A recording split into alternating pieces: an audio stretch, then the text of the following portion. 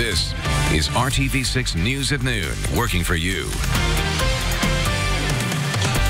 First at noon, winter is back with a vengeance. Temperatures have plummeted. We're no longer enjoying the 50-degree weather, unfortunately. I'm joined this midday by our own Todd Claus to talk about the forecast. Todd, we had the rain move through, the winds move through. You said that was the front coming through. Things are different on the other side. That was the cold front. When you went to bed last night, temperatures were still in the 50s. It felt pretty good when we came in, yeah. Over the weekend, it was nice. Yeah, that cold front went through, and we are now back to reality for the end of December, and temperatures are currently sitting in the 30s here all across the area. Now, after starting off again this morning, right after midnight, we were still in the 50s. 36 in the city, as well as in Richmond, 35 in Greencastle. Bloomington right now sitting at 37 degrees, and Lafayette at 34. We've been having some rain and or snow showers out there, and there's a few that remain, but for the most part, they continue to diminish. In fact, this is probably just a brief shower and or a flurry, and that is just about it across the area. However, there is one just to the west of downtown or right now, so if you're in the downtown area, don't be shocked if you see a few flakes, but this will continue to diminish, and there will be no accumulation with the snow showers moving through. The other issue, these winds of change. They continue to blow and gust up to anywhere from 25 to 35 miles per hour. In fact, near 40 miles per hour in the Bloomington area. That's putting wind chill values down in the 20s for everybody across the area. These wind chill values will basically stay where they are throughout the remainder of the afternoon and into the evening hours. So definitely bundle up if you're going to be out and about. We'll talk more about your New Year's Eve forecast and beyond coming up in just a few minutes. Todd, thank you. Well, it has been described as one of central Indiana's most dangerous intersections. Now officials hope that it's much more safe with the completion of a new roundabout. Today, the city of Carmel held a ribbon cutting for the new roundabout at 96th Street and Keystone Avenue. That's right on the border between Carmel and Indianapolis. You may remember that Carmel has been trying to put a roundabout in at 96th Street and Keystone since 2016. But now the $28.7 million project is finally complete. So traffic should be moving much better now that this construction project is done. And again, the hope is that this intersection is more safe for drivers. This just into the RTV6 newsroom. The man convicted of stabbing another man to death inside of a Southside Kroger store, well, he has learned his fate. Jason Cooper has been sentenced to 45 years in the Department of Correction and 10 additional years on home detention if he has a place to live. So that's 55 years of total punishment. Again, 45 years probation in prison and then 10 years home detention. Police say that Cooper stabbed 43-year-old Carlos Castro 3 times and then shot him twice after Castro refused to give him his cell phone. This all happened inside of a Southside Kroger store back in 2017. Cooper then led police on a chase until he was eventually stopped after crashing into several vehicles at a dealership. Again, 45 years in prison. New information this midday. We're now learning that a child was shot and should make a full recovery in an incident that left a woman dead.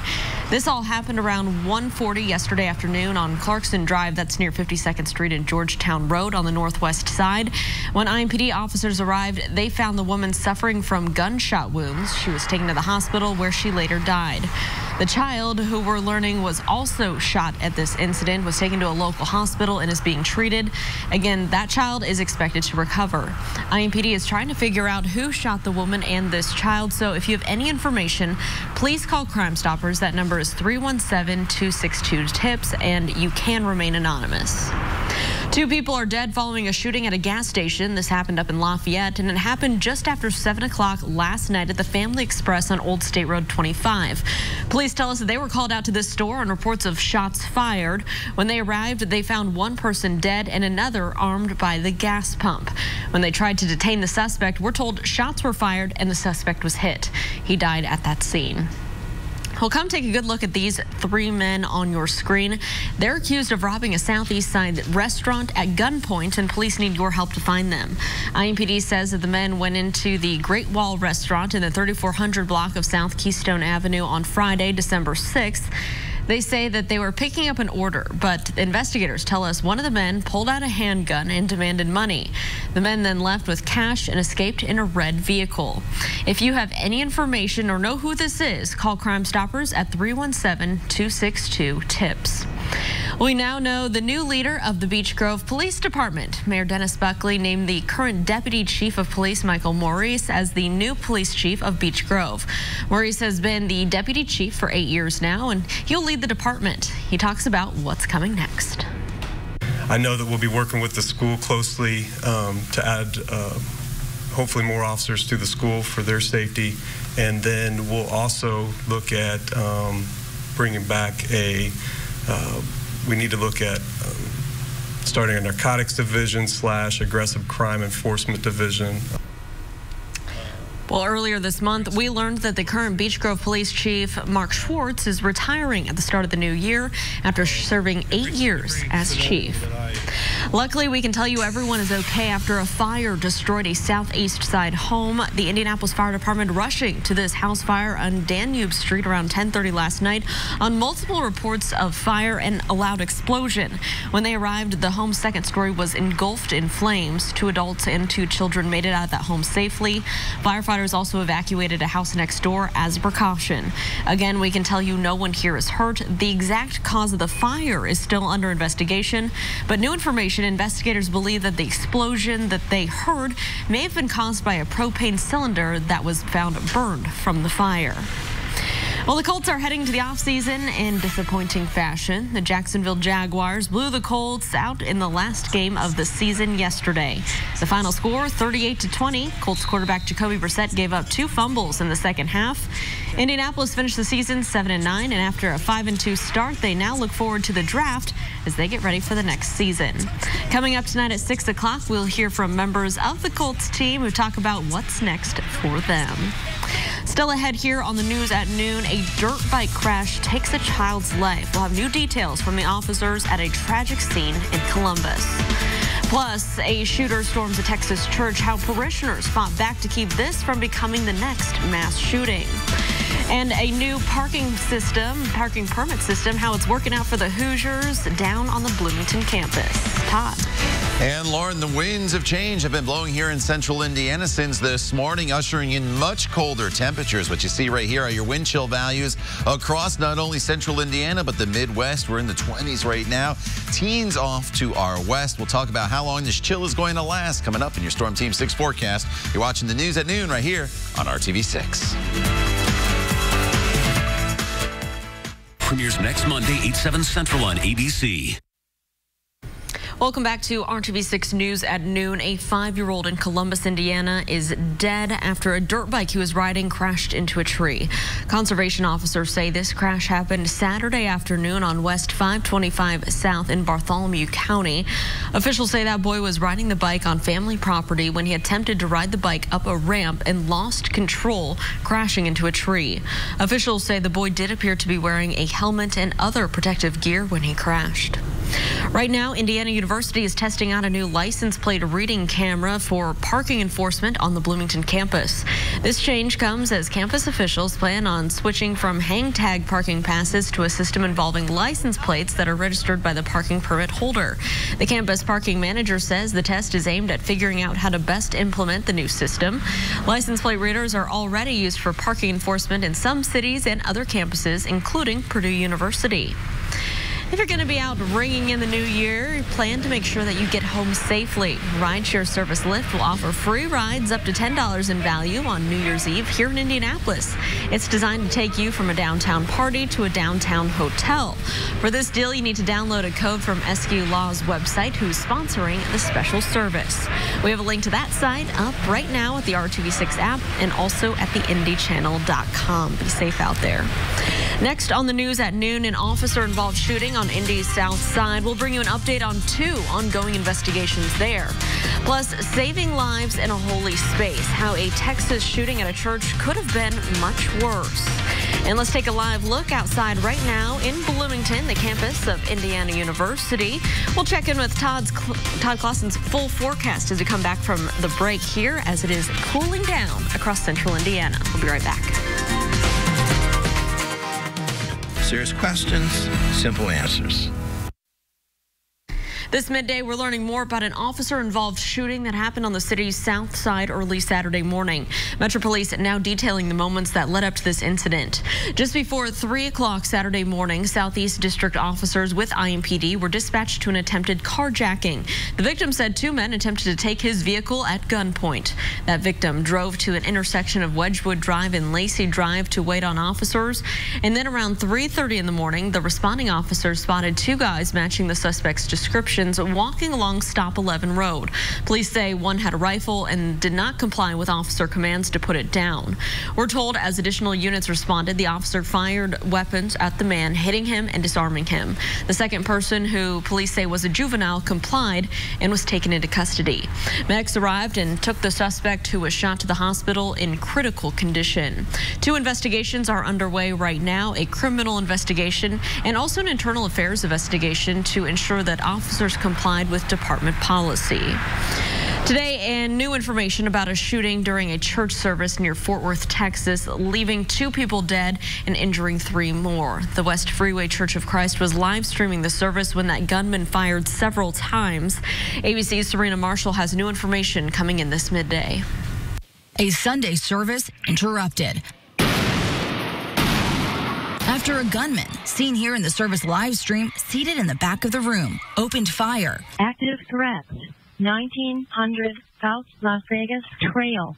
The panic at the West Freeway Church of Christ near Fort Worth, lasting just 6 seconds, but left 2 people dead and 3 others injured.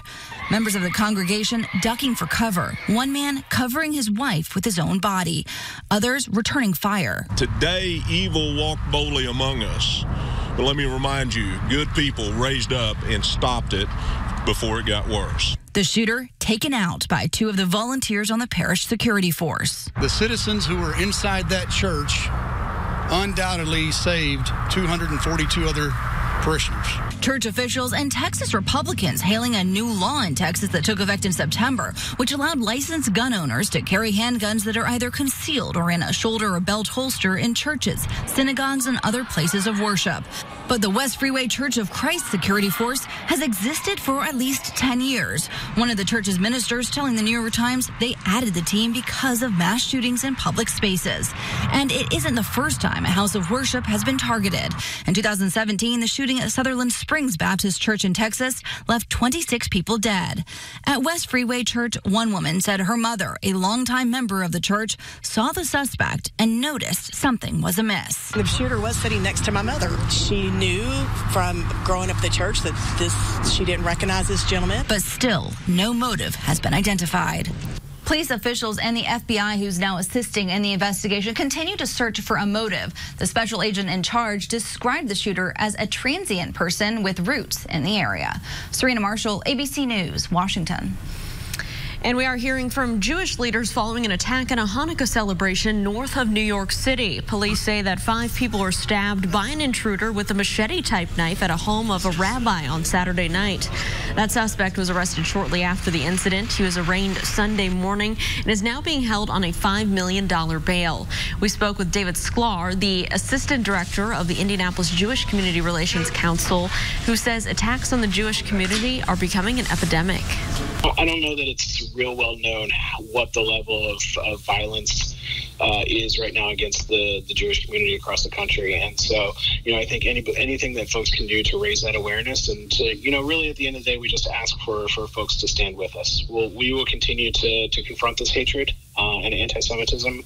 And, we just look for folks, whether Jewish or not Jewish, to stand with us. And Sklar says locally there's a lot of work being done on focusing on safety and security, which includes making sure facilities are secure. Staff members are up to date on lockdown drills and are ready to respond when needed. Actor Zac Efron, best known for his role in High School Musical, reveals that he bounced back after battling an illness in Papua New Guinea. Efron went on Twitter and Instagram to address reports that he had been rushed to the hospital in a serious emergency while filming his new reality adventure series, Killing Zac Efron, in Papua New Guinea. Efron says he did get sick, but he bounced back quickly. He gave no details on what the sickness was about or what he had or what treatment he received. Here this midday, we do want to check in on those changing temperatures. Todd, we came in really early this morning, and it was still kind of warm out, but that's all gone, right? Yeah, you know, it was really mild. We were at 53 degrees at 12 a.m. this morning, and our current temperature sits at 36. So we have dropped considerably since that front went through, and it might have even woke you up. I know when that front went through my house, my whole house kind of shook a little bit with that big gust of wind that accompanied the passage of the front. And it's still a breezy day out there with wind gusts anywhere from about 25 to 35 miles per hour. These winds should start to subside just a little bit as the day goes on, but even this afternoon, it is going to remain pretty breezy all across the area. At the top of the hour, wind gusts reported at the Indianapolis airport and down in Bloomington at 38 miles per hour. A little less as you make your way up towards Peru at 25 miles per hour. But anyway you look at it, that wind is helping to cut this temperature just a bit. The actual temperature at the airport right now is 35 degrees with the sustained winds out of the west-southwest currently at 22 miles per hour. And after everybody was in the 50s this morning, everybody now is in the 30s no matter where you go. 35 in Greencastle, 37 in Bloomington, 35 in Greenfield, as well as Tipton and Peru. You factor in that wind, this is what it feels like. Everybody has wind chill values that will be in the 20s, and this is where you'll stay throughout the afternoon hours because our actual temperatures aren't really going to move much at all throughout the remainder of the day. We stay right around 37 degrees here through 5 p.m. and then slowly fall back down closer to freezing as we get closer to the midnight hour. As the winds start to calm, though, the wind chill values won't be quite as harsh later on this evening as they are here at this noon hour. As far as the precipitation, there's not a whole lot left. A few flurries, a few sprinkles, and that's just about it across the area. One of those bands of rain and snow shower activity now making its way through the metro area. It's just a few flurries here to the north in Frankfort as well as Kokomo. But this was a massive storm. I'm sure you heard all about it. Some heavy snow across the Midwest, still snowing in Minneapolis. Back into Michigan to the east are dealing with the rain and wind in New York as well as New England. So going forward in this forecast, it's just a flurry or two this afternoon. Otherwise, lots of clouds will be present. Fast forward to tomorrow. One thing we'll have to keep an eye on tomorrow is this little band of snow that's going to work its way through the area in northern locations. It may not make it to the metro area. If it does, it's just a few flurries. But if you do live in northern locales, by mid-morning tomorrow, we could be talking about some minor accumulation, generally a coating to maybe a half an inch. It's not a lot in the way of snowfall, but again, it could slicken up the roadways just a little bit. Otherwise, your New Year's Eve forecast looks like this. Temperatures very chilly, lots of clouds around. Should be pretty quiet as we ring in the new year with temperatures around freezing and mostly cloudy skies. New Year's Day, 43 degrees with sunshine. Then it warms back up, Lauren, for Thursday and Friday, but with the warmth comes more rain in the forecast. All right, Todd, thank you so much. Stick around. We'll have much more ahead here when the news at noon continues on RTV6. Keller and Keller. This is RTV6 News at Noon, working for you. Two adventurous dogs took on a bit more than they could chew, and they're lucky to be alive. And it's all thanks to a Milwaukee bus driver. Boy and Nero are Doberman in a pit bull pair. And on a 20-degree night just before Christmas, the two had wandered off miles from home. You can see them there. Meanwhile, Milwaukee bus driver Jamie Gabrowski was on her usual route when she spotted the dogs running in and out of traffic, so she knew she needed to act fast. She led the dogs onto her bus, keeping them warm and safe inside. A police officer eventually picked the dogs up and took them to a shelter where they were reunited with their family. I couldn't leave them out there like that. You know, people nowadays, I mean, if they can hit humans, I mean, what is a dog? I was so happy that someone took time out of their day to turn in our dogs and say, I found the dogs. Well, thanks to that bus driver, Boy and Nero got to go home just in time for the holidays. After a little adventure, looks like they got some good treats as well, so they're so cute. I knew that bus would be warm, so yes. Good spot to go. All right. Few spotty rain and snow showers here this afternoon. No accumulation. Otherwise, it's all about the cold and the wind in the 30s. A few snow showers tomorrow in northern locations with maybe some minor accumulation, and then a quiet New Year's Day with a high temperature of 43. All right, Todd, thank you so much. And thank you for joining us and making RTV6 your choice for news. We hope you come back here, join us for the news at 5 o'clock. Have a great Monday afternoon. We'll leave you here with the live look from our Weather Now camera on top of the pagoda at IMS, looking back towards the city skyline.